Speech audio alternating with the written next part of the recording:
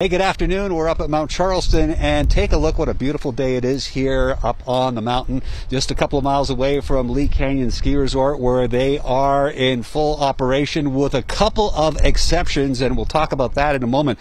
But first, take a look around here. You don't see a whole lot of snow here in the town of Mount Charleston, up at the lodge as well.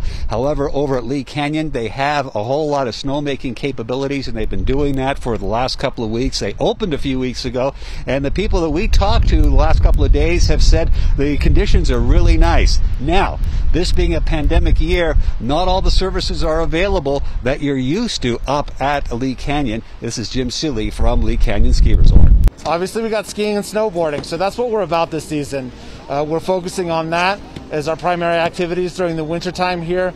In the past, we've had other activities such as tubing and whatnot, but because of COVID, we've made a couple alterations to our programming. That's the suspension tubing. That's also adjusting our private lessons and our public lessons, our group lessons rather, to smaller groups, and then making it so you can only really have a private lesson within the people that you traveled up with. As we have the wind howling here, that's something you're going to have to deal with today.